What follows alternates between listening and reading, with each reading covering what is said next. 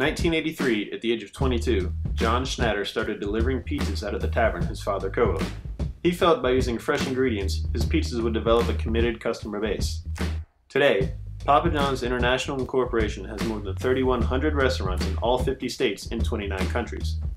In 1996, Schnatter and his company earned the praise of residents in their hometown of Louisville by helping fund a new 42,000-seat football stadium at the U of L campus. Congratulations to John Schnatter on his Hall of Fame induction.